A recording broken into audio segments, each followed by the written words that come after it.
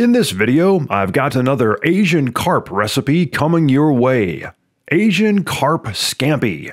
Yes, you heard right. Scampi made with Asian carp.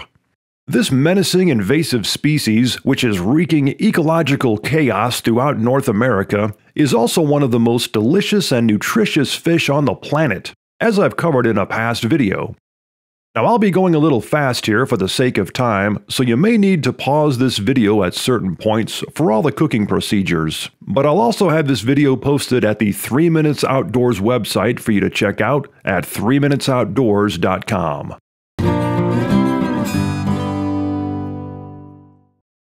Shrimp scampi is a very popular seafood dish that you can get at restaurants all over the country.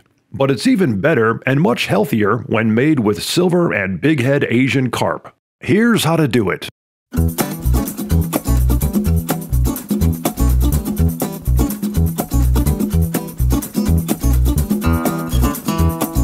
Now there are many options for this first step. You can use either boneless sections of Asian carp, you can use whole fillets, or you can debone the fillets while cooking, as I'll be doing here.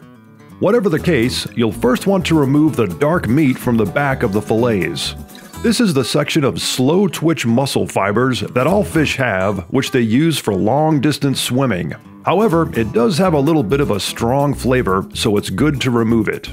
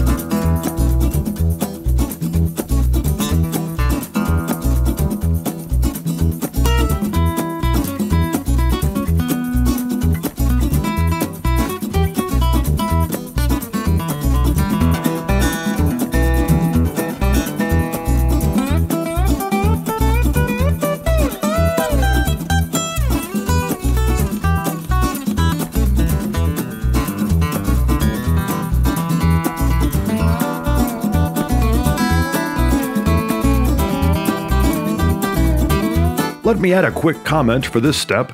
Many people make such a big deal out of fish bones, especially with these Asian carp. But as I demonstrated in a recent video, it's very little trouble to pick the bones out of the fillet while eating the fish. However, if you want to make this recipe in a boneless fashion, you can simply remove the fillets from the pan after they're cooked, quickly debone them, which is easy to do as the bones are rather large, and then put the boneless pieces of fish right back in the pan.